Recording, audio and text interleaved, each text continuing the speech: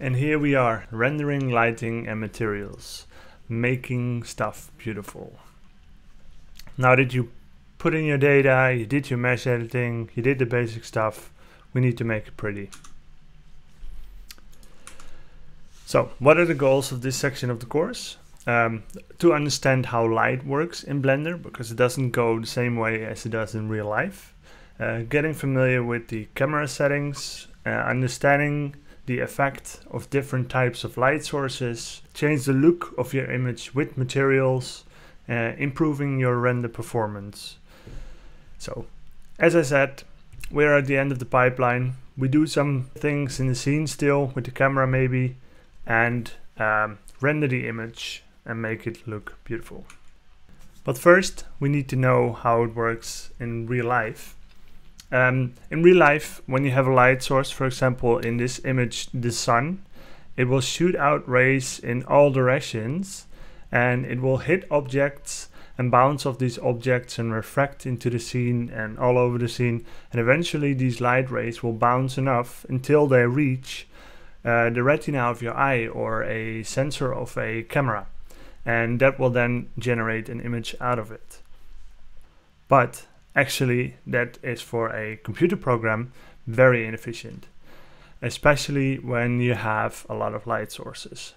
Then you have a lot of rays shooting around the scene that don't hit a retina or don't hit a sensor, and that is just wasted computation. So what we do in a computer program is the reverse.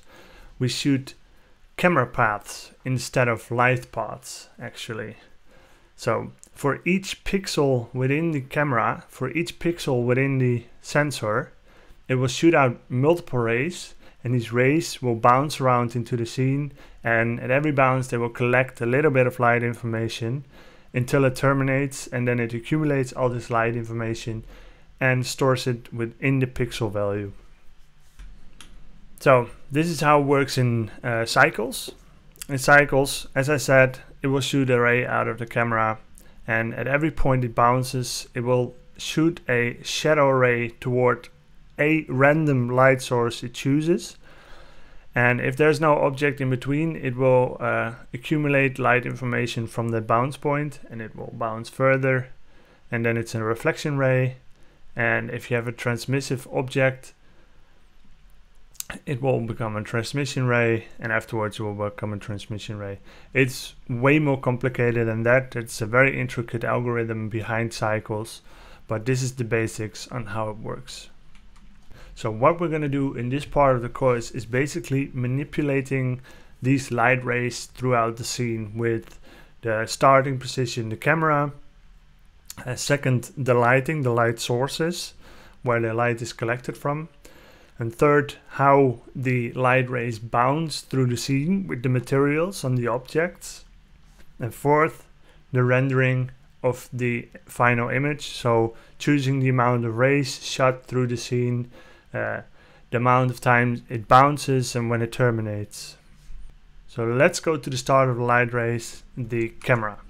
The camera has multiple settings, but the most predominant ones are the focal length. As you can see here, it basically zooms in the image like a real camera lens would do. And as you can see, the lower focal length values made a wide angle view, and the higher focal length values make a short angle view and a more zoomed in view. Second is depth of field. That is what you use to determine the focus of your image. That's what you want to use to put focus in a certain part of your image. And again, this works the same as in the real camera.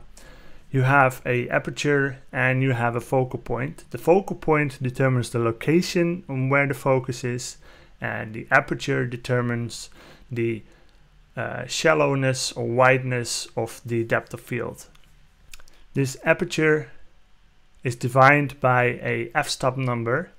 A low f-stop number has a very shallow depth of field, so the foreground and the background is fuzzy, and a high aperture value has a clear image throughout the whole scene. So that is it about the start, the rays, the camera. we're gonna now go to the light sources, which are the source of the light information. You have two major types of light sources within Blender. The global lighting, the world light as it's called in Blender, and the light objects, which are single light objects. The global light illuminates your scene from all directions, omnidirectional around your scene, with a certain color or a image, a 360 image, whatever you want. You can light your scene with it from all directions. And then the light objects, you have multiple light objects, which you can place multiple lights within your scene. You have point lights, sunlight, spotlights, and area lights, and they all have a different way of shooting their rays throughout the scene. So the point light, it collects rays from all directions, and the sunlight collects rays from one direction only, but throughout the whole scene, from one side which the sun is pointing from. And then you have the spotlight, which is the same as a normal lamp. It has a fanned out way of collecting lights, and you can determine the angle of the spot, and you can determine the center point, how the light is distributed within this arc. And then you have the area light, which is an area that emits light in the scene. And of course, for every light object you have different settings. You have color, which can change the color of the light. You have the power and strength of the light, and then you have the size or the angle of the light, and it depends on what kind of light source it is. For point, spot, and area, it's the size, and for the sun, it's the angle. And what this does, the size and angle, it determines the sharpness or softness of the shadow. As you can see here illustrated in this image, a low light size, the light comes from one single point, so the rays can only be bouncing from here to hit the light, but from here a little bit below it will not hit the light, so it's a very sharp shadow. And if you have a higher light size, it has a range in which between it can reach the light source, and that way you can create softer shadows. So you can also play with this within your scene. If you want to have more detail in your image and you want to see all the tiny detail, you need to have a low light source, and then you see sharp shadows, and then you can see a lot of detail. But for example, this is for the key light, it's important. Then you get a lot of details within your 3D model. But if you have a fill light, you want to fill it, and you will also want to fill the shadows with a little bit of light. So that way you use a bigger light source for a fill light. Now that we have the light information source of the scene, we're gonna go to the way stuff bounces off objects, and that is the materials. And Blender has multiple types of materials. The first one is pure specular, which is a perfectly smooth material, which doesn't exist in real life, so usually you don't use this one. But in this material type, the angle of reflection is exactly the same of the angle of incidence, and there's no randomness at all. And the glossy material, which is almost the same as the pure specular one, but the angle of reflection has a bit of randomness to it. So the angle of reflection is still positive, but it has plus and minus a little bit of reflection, and that reflection is determined by the roughness of the material. I don't know if it's visible on the recording, but you see there is slight roughness, and on this pure specular it's completely smooth. And the second one is the diffuse, where the reflection is pure random, determined by the roughness. It could also be a little bit glossy when you set the roughness completely low, but if you put the roughness completely up, the angle of reflection is completely random within this 180 degrees of the material. So it could be the positive or negative. And then you have transmission, the transmission material, which is for example, glass. It can also refract into the glass and refract out of the glass. But based on the index of refraction, which determines what angle of incidence will be reflected and what angle of incidence will refract into the glass and go out of it again. And the last material is the subsurface scatter, which is basically kind of like your skin. When you shine a light through your skin on the back, it looks red and you see some light going through. That is basically what subsurface scatter does. It will be the same on the surface as the diffuse, but sometimes light rays go inside the material and bounce around and shoot out again. And then you have the mother of all materials, which is basically the only material that I use because it has all the previous materials inside of one material. And this is the principled bidirectional scatter distribution function material. The principled BSDF, as it's called. It's a mouthful. But basically you can create almost everything within this one material. And this material is based on Disney's PBR shader, the physically based rendering shader within Hyperion, which is a rendering engine Disney uses for their Pixar movies. And within this material you have multiple settings which you can use to make all different types of combinations of materials. But inside it also has an algorithm to calculate a physically accurate Fresnel effect, which is the way the light bounces off the side of an object, which is with most materials is not included, but within this one it is included, so it makes everything look a little bit more realistic. Now that we know about the starting position of the light rays, the cameras, where they collect their light information from, the light sources, and the way they bounce throughout the scene on the objects, the materials, we're gonna go into Blender before we continue with the quality and performance, so that we see what kind of things you come across when you start rendering images. So I'm gonna open Blender now. And with this hands-on part you can just follow along with me, or you can just watch the video itself and just try it yourself later in the exercises. So when we open Blender we have this default Blender, and if we open a new file and we go to the rendering, lighting and materials walkthrough directory, and we'll go to the first section, the camera section, and then go to the camera blend file. And when we open this file, we are greeted with three Suzannes looking through a camera. As you can see, the rectangle represents the viewport of the camera, and they are not all nicely in view. But what we now see is a solid shading, and for solid shading we don't really see what the light rays do within the scene.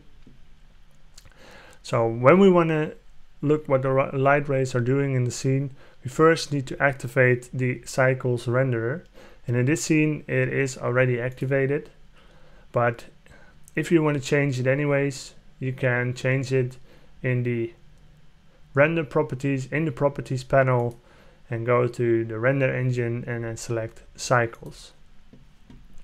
And if you then press now the Z key and go to render shading, you see one of the monkeys is in focus, and you have a nice rendered image with one of the monkeys on 1/3 of the image with a nice perspective. So if we now change our view position, just move your camera around, then we change the viewport position.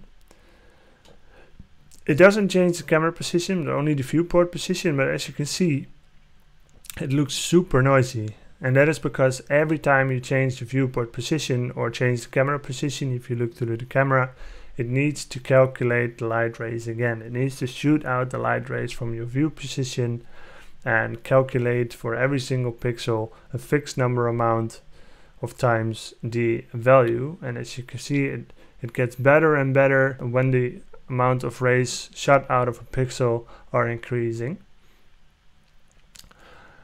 So yeah, that's how this works with the starting position of the light rays.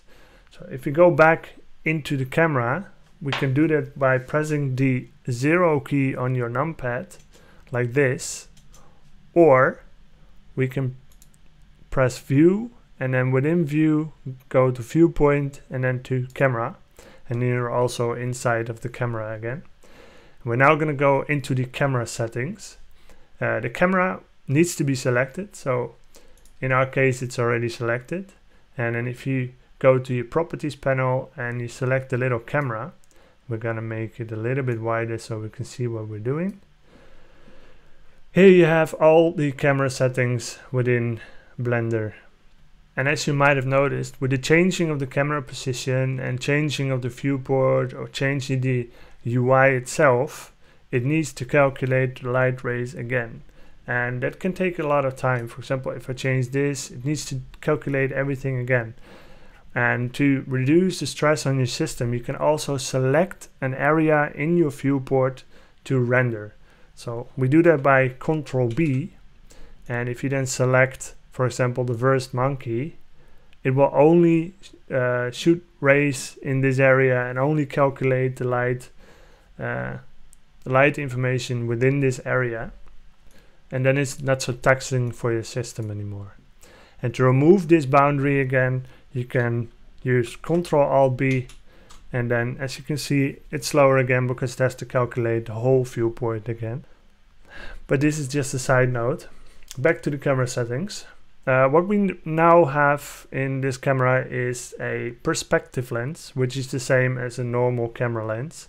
And within this perspective lens, of course, you have the focal length, lower number, wider view angle, higher number, a shallower view angle, a smaller view angle.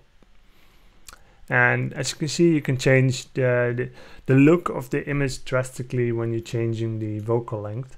You zoom in and out, but also the perspective changes. The monkeys, if you do a wide angle lens, the monkey in the back looks way smaller than the monkey in the front, but if you have a higher one, then the size of the monkey looks different because the perspective changes. And this way you can play around with how you want to view how you want to show your images, your visualizations. But this is just the perspective lens type. You also have a orthographic lens type, which means there is no lens in between. For this, I'm going to turn off the depth of field for now, which is in the camera settings, and then you have the depth of field and you turn it off. And with this, the light rays don't go through a lens, so you don't have this perspective change. So here, all the monkeys, they look the same size because the light rays just shoot straight out of the viewport, straight into the scene without any angle. This is useful when you want to have a perfect when you want to show perfect dimensions of, for example, a building or something. But otherwise, you don't usually use the orthographic view. And then you also have the panoramic view, which has a equi-rectangular panorama type, which is a 360 video rendering.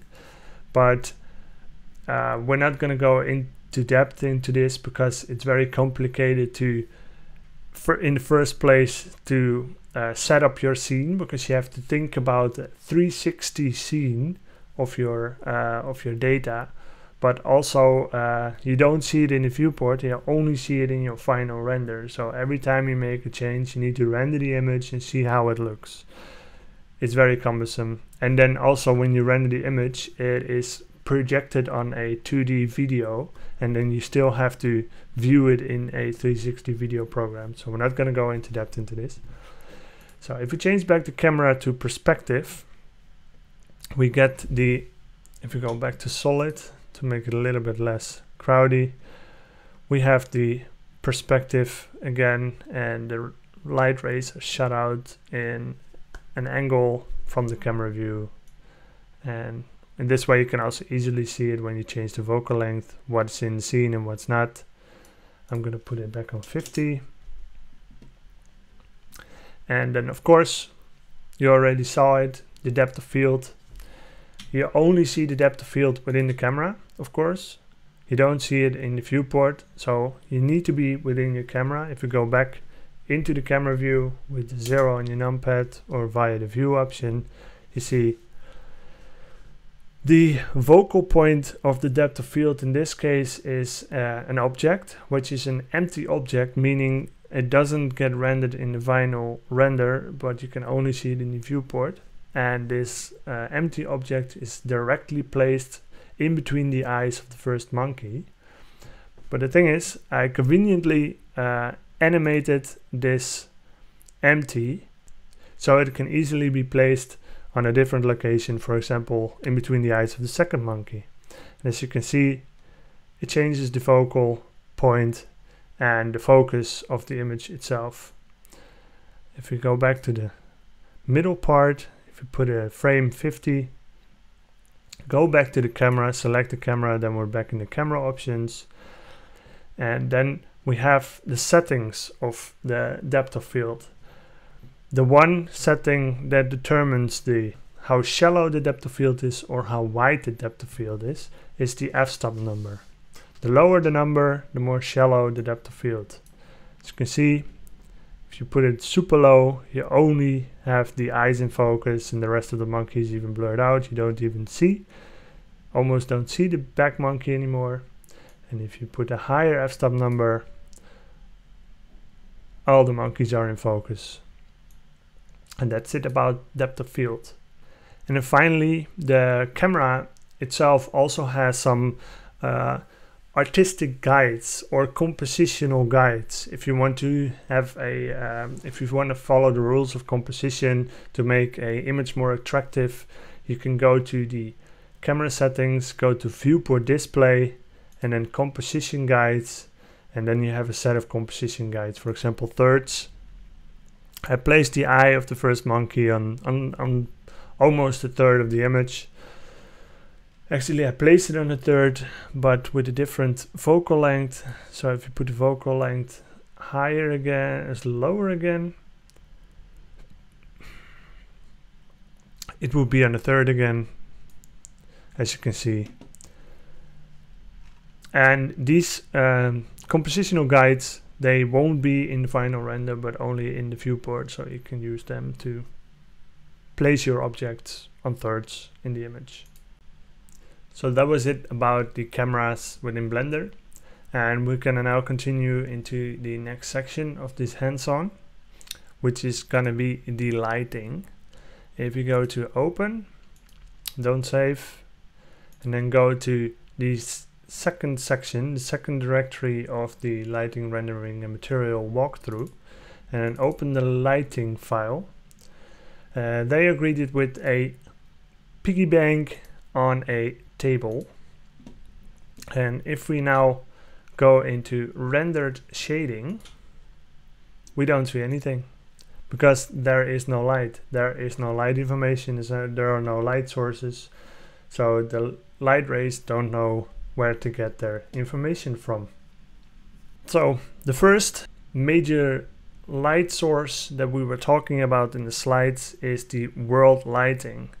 Conveniently enough, it is already open, but in your properties panel, if you go to the world properties, there you have world properties, and if you select the surface, which is the surface of the world around your scene, they can change the material that is on the surface, and that will emit light. So if we then increase the white color of the scene, we see it gets evenly lit around the 3D scene with white light. We can also change this color to green, then we have green light, or blue, or red, But if you go back to white, then you can see it does light the scene, but it crushes down all the details on the object itself because it is a very diffuse light, uniform light. It also doesn't look real. There is no light that is so evenly distributed around the scene. So this is then the ambient light, the RGB light around the scene. But you can also use an image to light up your scene. And usually if you want realistic lighting within your scene, you want to use an HDRI image. But conveniently enough, I already added some presets in there with HDRI images in there. Now we have the world property preset world lighting on, which has just a normal standard world lighting. And if you click the little globe, you get some other presets: world lighting, RGB world lighting, no world lighting, and environment world lighting. The thing is, I added these presets, so by default it's not in Blender, but I'll show you how to add the HDRI later yourself. So if we select the environment world lighting, as you can see, it has now already almost a perfect lighting. And this is because an HDRI image has multiple light stops inside an image. So it has very accurate lighting in there. And I believe this one has 23 light stops. I'm not 100% sure. But if we look around now by using the middle mouse button, you can see the scene I have is lit with this living room HDRI image. And this way you have a very easy way of lighting, to have a really realistic way of lighting your scene. But the thing is, you are stuck with the lighting of the room. You have to find a proper HDRI image that fits to your scene. So it takes some searching, but there are some convenient websites that do have a lot of HDRI images, such as hdriheaven.com. I will write it in the walkthrough. But if we now go back to the camera view, you see nice lit, and this is just one HDRI image, nothing else. If we now go back to no world lighting, we're going to show you the lighting objects within Blender instead of the world lighting. So no world lighting preset. If we now go to collection 2, you see it is lit from above and nothing else. And if you look around the object, you see it has one single light source from above. If you look in the outliner, we see there is one sun that is pointing down on the piggy. So what you see with this sunlight is that it's very artificial. It's one direction, one light source, one color, and it's very uniform. But you do see with some directions, you see a lot of detail, because you can directly determine where the light is coming from and also determine how the shadows will fall on the object. For example, here you see perfect striations of the extraction algorithm, because this piggy bank is from an MRI scan and the isosurface is extracted in ParaView. And here you can see the resolution of the volume in the rings. But yeah, this is the sunlight, all the light coming from one direction. But if you go to the light options and then go to the properties panel and then go to the little light bulb, you see now we have a sunlight selected, but you also have a point light, which is one point that shoots light into all directions. So you can also place some very dramatic lighting in front of the piggy. And then you can determine exactly where you want to put the light. Further away, you get a more uniform lighting. Closer, you get a more dramatic fall off of the light on the object itself. And then you also have a spotlight, which is same as a lamp. You can pointed in a certain direction, and the light rays only come out or get collected within this cone. And finally we have the area light, which is very useful because it mimics a lot of the lighting that is used in a photographic setting in a photo studio, like those diffuser boxes. Those are also basically big planes with light. And then you can also see what different sizes do with the object itself. If you grab it, rotate it a little bit, you see it now has soft shadows. But what happens when I change the size to a very tiny size? The shadows get harder and harder. Now they're pretty hard shadows. If I make it bigger, we get very soft shadows. So this way you can play with it. And if we have, for example, one light source with one where you want to show more detail with, for example, you want to show this part of the face, you want to see the shadow fall. If you turn down the power a bit, oh, not so much. And you want to have another light, for example, which is going to be a bigger light, but a little bit more diffuse. It's going to be the fill light, which fills up the shadows in the back, on the back, so it doesn't look that harsh. As you can see, it fills up the shadows a bit, takes away the contrast a bit. And that's it about all the light sources. I mean, you can also change the color of the light source. For example, one of them is going to be a little bit reddish, and the other one a little bit bluish. Then you can have nice contrasting colors as well. And that's it about the light objects, the color, the power, and the size, and the effects they have.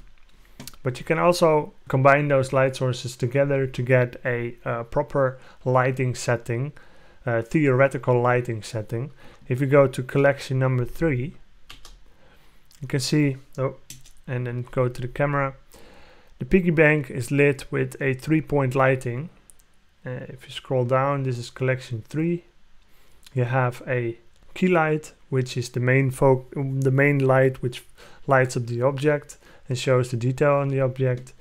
And then you have the fill light, which is going to be the light from the other direction, which is going to fill up all the shadows itself. If you remove that, you can see shadows get more pronounced, but with this fill light you fill up the shadows so you can see a little bit of detail in there.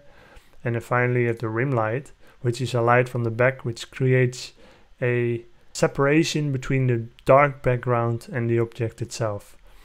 And as you can see, it's now a white rim light. If you turn it off, you see there is no separation between the background and the object itself. And you can also give it a funky color if you want. And that's it about the lighting of Blender, the basic light sources, the major light sources, the global lighting and the lighting objects and the different lighting objects.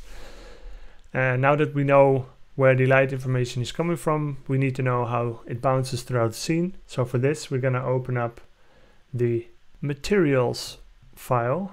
We don't save, go back, go to the third section, which is materials. And when you open up the material file, you are greeted with 3 spheres. Material sphere 1, 2, and 3. And those we're gonna apply some materials on and see what Blender can do with materials. So for us to see the materials, we first need to change the shading to rendered.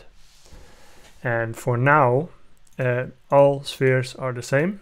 They are all a white ball. But we are gonna change that now. So if we select the first ball and zoom in a little bit, and then go to the properties panel, and then go to the little red ball, not the globe, the little red ball, which is gonna be the material properties, you can see it already has a basic material on there. This basic material is a diffuse BSDF, and as I told you before, Here, when the light ray has an incidence on the material, it bounces off in a random direction. And as you can see, within this material settings, you have different panels. The viewport panel, which is something we're going to skip because we just want to see the current material. The preview, then you can see it within a tiny little window instead of your viewport. I personally never used this preview window. And then we have the surface panel, which is going to be the material that is applied to the surface of the object, so what it looks on the outside. And then we have the volume panel, which is what it looks like on the inside. If you don't have an outside and you have a volume and you put a volume material on there, you will get a volume representation. But we're not going to go into this volume representation for now. That's going to be for the next advanced course. And the other settings we're not going to do anything with. So we're going to go deeper into the surface panel because that is what makes a material look different in your scene. For now, it has 3 or 4 settings. Surface, which is the BSDF, the way the light rays are bounced off. Color, which can change the color, of course. You can change it to red, you can change it to blue, you can change it to green. And as you can see, this material is also added to the other balls. So the other balls also change with it. And then you also have roughness, but funnily enough, it doesn't do anything on a diffuse material because a diffuse material already has a random bounce on the object. So roughness doesn't do anything because what roughness does is create a rough surface. For example, when you have a glossy surface, and you have the roughness all the way up, it will become a diffuse surface. And the normal mapping, which we're not going to do anything with because this is a basics course. This was the diffuse BSDF, but you have a whole selection of materials where some of them we're going to apply to the balls. Next to the diffuse, we also talked about the glossy BSDF. And this glossy BSDF makes the ball look reflective. As you can see the whole scene around it in the ball itself. It makes it look like a Christmas ball. And then you have the same settings, colors, but also how it reflects the light. Usually I keep it on the same thing, the GGX. But as I told you, if I put the roughness up, the ball gets a little bit rough. And the reflection is a little bit more random, but you can still see the scene. But if you pump it all the way up, it becomes a diffuse ball again. So then you can make a diffuse material with a glossy BSDF. So it depends, you can be very creative with these material reflection functions. And then we gonna go and apply the glass material. As you can see, it took over the roughness, so you cannot see anything with this glass material now because it's a rough glass. But if you remove that, you have a transmission surface, so the light goes through it and reflects in it and outside it. As you can see, it has some characteristics of glass, and it has the reflection in there, and you can change that with the index of refraction, how the light interacts with the glass itself. I think it was on 1.4. I'm going to keep it that way. And then finally, of course, what we talked about is basically the only material I usually use when it comes to quick prototyping, because it just covers every single thing. But as you can see, it adds a lot of settings. And it might look daunting right now, but if you know the basic properties of this BSDF, you can go around and play with it more. As you can see, it has the base color. It's just a color change. It has subsurface scatter, which I was talking about. It makes the object more absorbing of light. If you put that down a little bit, you cannot really see it on the ball. It's very hard to see in a ball. You need to have a real object. And if we turn it off, again, and for example, as the name says, metallic, you can create a glossy surface, but it's not exactly the same as a glossy surface. It has some extra features in there that makes it a little bit more realistic looking. And if we then also change the roughness, you can see it looks like a perfectly rough metal ball. And then of course the same thing with the glass shader. You can also do this with the BSDF. If you put on the transmission, you don't see anything. That's because some settings conflict with each other, because a metal cannot be transmissive. So if you want to use the transmissive, you have to turn off the metal. As you can see, it becomes a glass ball. Turn down the roughness. It has the same thing as the glass ball as before, but also here you have a transmission roughness, which is not the same as the normal roughness, which is on the surface, but the transmission roughness is the roughness on the inside of the glass ball. So if you turn it up, the glass ball is still reflective, but the inside is absorbing light. It's kind of like a volume, but it's not. And then finally, we can also make a light out of this ball if we give this material an emission color, for example, I don't know, red. Then we have glowing red balls. And then you made a light source out of your object with a material instead of a light object or a global illumination. And finally, behind the scenes, everything is controlled by a node-based interface, which we are gonna go into the advanced course and not in the basics course. Here is the shader editor. As you can see, it has a shader output, a material output, and here it has the BSDF with all the settings, but you can make a whole network and make a super creative material.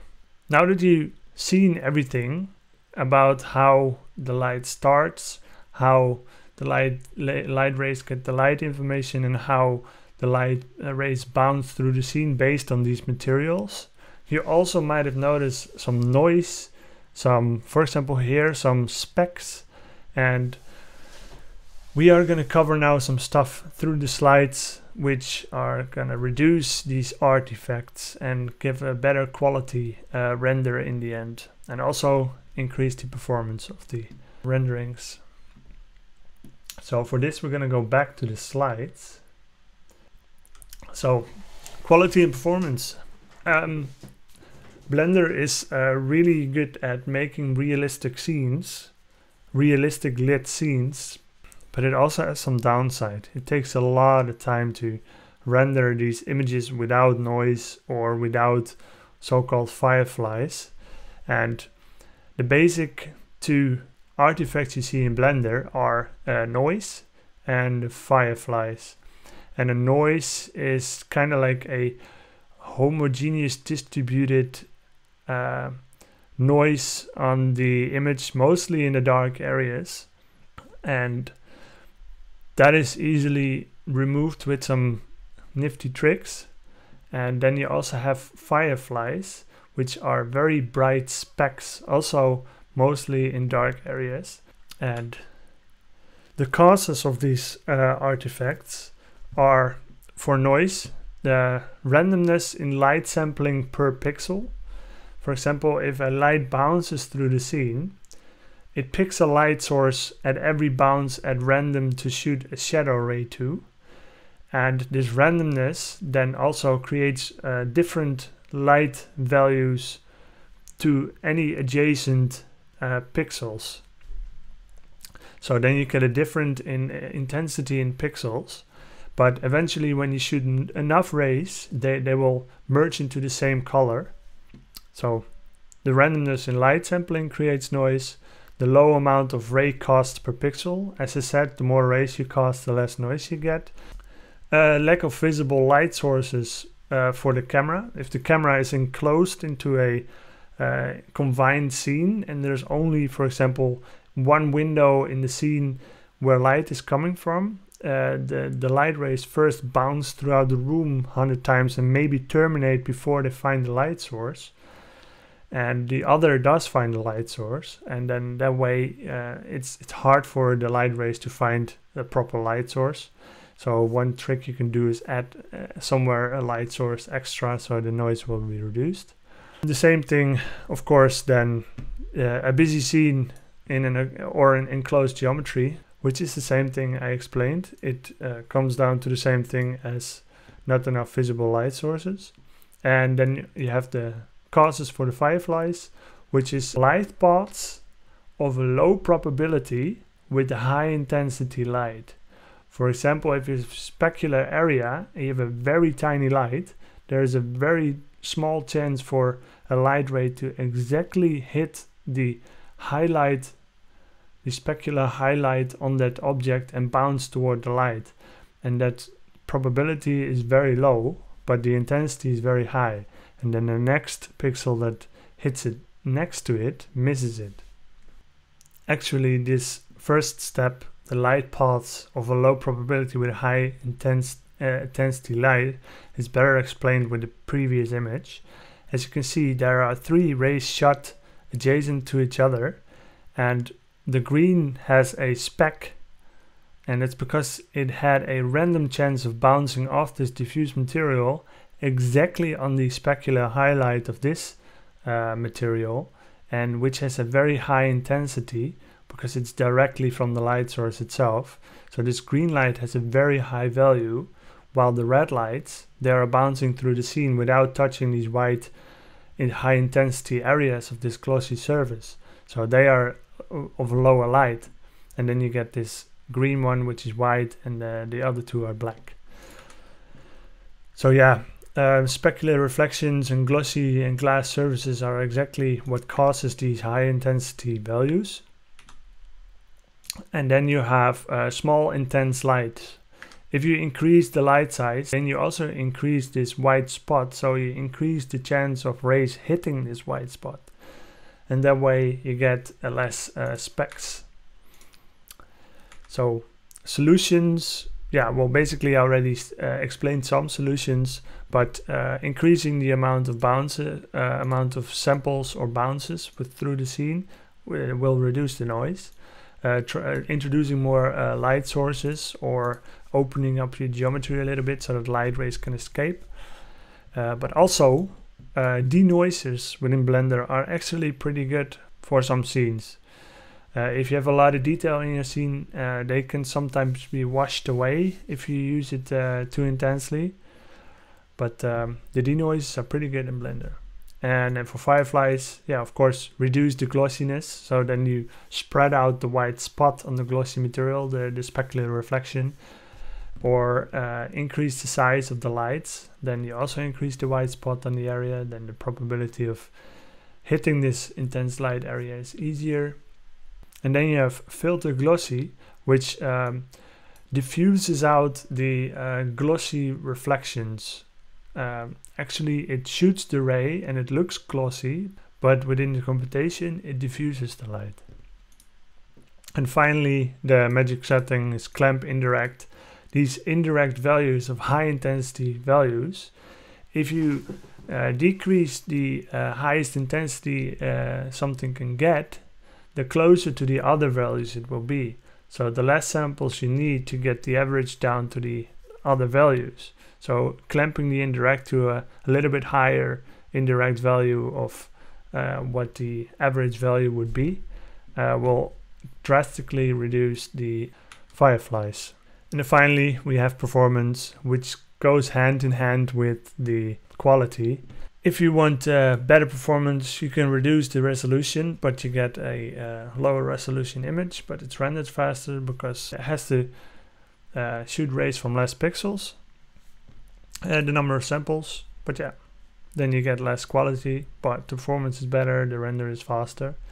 The number of light bounces, which can be finicky because some lower amount of light bounces can still look very real when you use that, because if you crank up the values of the light bounces, you get a very, very realistic looking image, but sometimes the realism between 3 bounces and 30 bounces is almost negligible. And of course you have the GPU versus CPU. If you have a proper GPU in your system, the rendering goes super fast and super smooth. But also same goes to CPU, but the GPU is generally better at computing these renders than a CPU. And also some materials are very intense for computation. For example, subsurface scatter, then a light ray bounces within the material itself, and then it takes a lot of time to bounce out and to terminate this light ray to find the light source, for example. The same goes for a volume material. It bounces in the volume hundreds of times and then goes out, and then it takes a lot of time to compute. And of course, you can also choose for lower samples and then just apply a denoiser to remove the noise, and then the render is also faster. A little bit more about the denoise. So for example, if you would render a skull, in this case I rendered it in multiple settings. This one is with 16 samples per pixel. It takes 7 seconds to compute, which is relatively fast, but you do have a lot of noise in there. And the right one is 1024 samples, which takes 4 minutes and 25 seconds. But you don't have any noise. It's a very crisp image. Yeah, you do have a tiny little bit of noise in there, but it looks still super nice.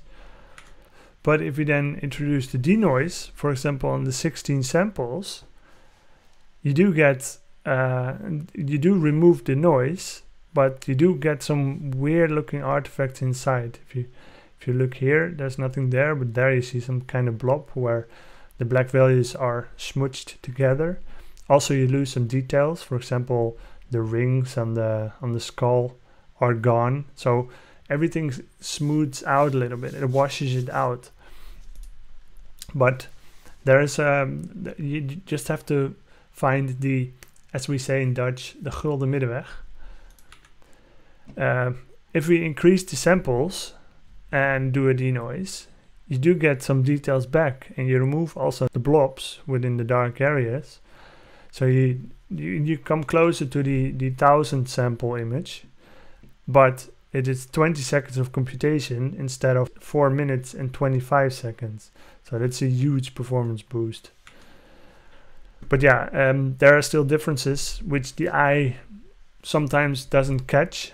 But if you difference out those images, for example, the 16 samples denoised with the 1000 sample no denoise, you can see it still has some values that it missed, and some details could be missed as well. But yeah, the higher you get with the samples plus denoise, the least amount of details are lost. So for example, 64 samples denoised is already a good alternative for 1024 without denoise. So now that we went through the theoretical part of the quality and performance within Blender, we are gonna go into Blender now and see how it works with Blender itself. So when we open Blender and then we open the last section of the rendering, lighting and material section of this course, we're going to open this quality and performance section, and then you see a scene with different objects and a simple camera and simple sun lighting. And if we put that to rendered, you can see it has some glossy surfaces, some diffuse surfaces, and as you can see, it already generates a lot of speckled light. So we are going to try and fix that. But first, we're going to look at the render settings. So within the properties panel, you have a render properties tab. And within this render properties tab, you have all the settings you need to render your final image, which could look a little bit daunting because it has a lot of settings, but you don't have to tweak them all to get the best results. First part is of course the render engine, cycle and Eevee. We are only using cycles, we don't use Eevee at the moment. Feature set we don't have to change, just to use the supported feature set, because you also have an experimental one, and then you get some extra options. Device, GPU versus CPU. If you look at how fast this is rendered with the CPU, it's done right now. Compared to the GPU, it goes a bit faster with the GPU.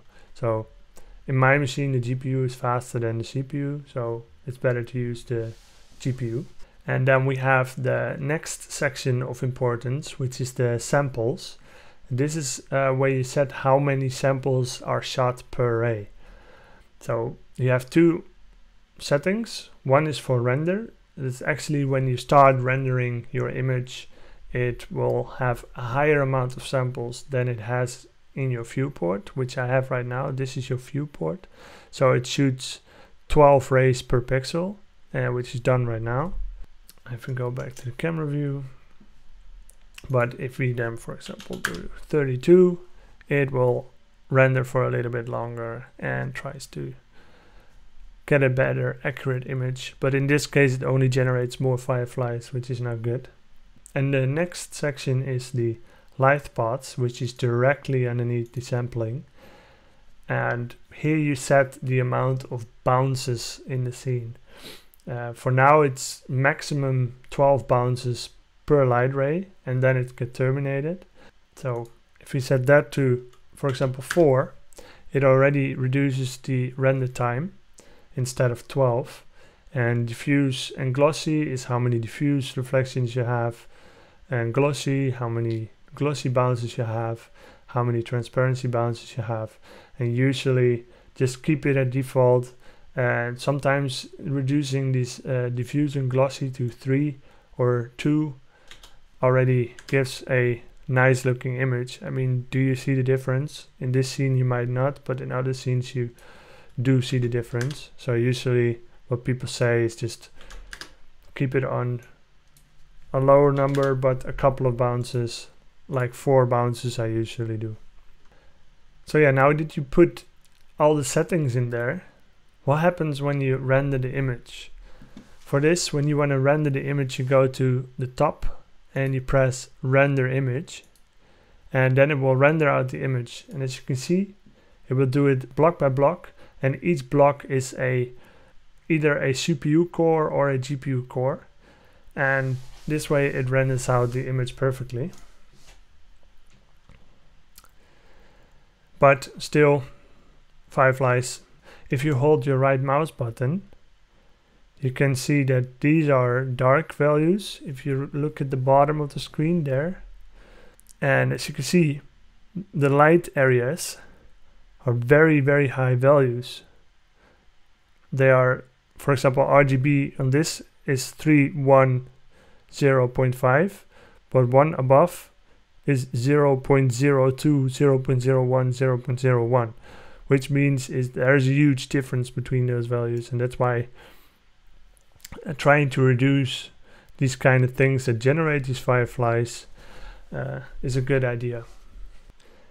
And then finally, if you want to save this rendered image, you can go to image and then save, and then you save it into a render file, rendered, and then you can save this image in whatever directory you want. So yeah, now that we've seen how you can render this image, we want to also see how we can reduce these fireflies, for example, or the noise within the shadows. First off, we're gonna clean this image. We're gonna remove the fireflies. Well, if we saw in the slides, we saw some ways to reduce the fireflies, and those were reduce the glossiness of the surfaces. So if we go and select this surface and then go to material and then give it just a little bit of roughness, as you can see, it washes out the white spots. And as you can see, it does still create fireflies, but they are more distributed, and they will eventually spread out over the whole reflective dark area here, so it looks better. But also this is also still rough, and this one is still rough. And as you can see, it still generates some fireflies, but it already reduced it. And if you want to completely remove it, of course, we can also completely make these things diffuse. And of course, then you don't have fireflies, but this doesn't work if you want to have glossy surfaces. So if we go back to our previous scene,